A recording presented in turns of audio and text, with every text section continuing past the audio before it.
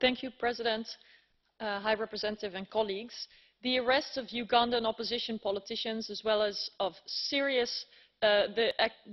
commitment of serious human rights violations, such as extrajudicial killings, the excessive use of force, were actually reason for the UN High Commissioner to call for an independent investigation and to ask for the perpetrators to be brought to justice.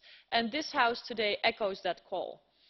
We also urge the respect for the independence of parliamentarians. I think that is vital for the future of Uganda, as well as respect of the freedom of expression and to respect the role of an independent media.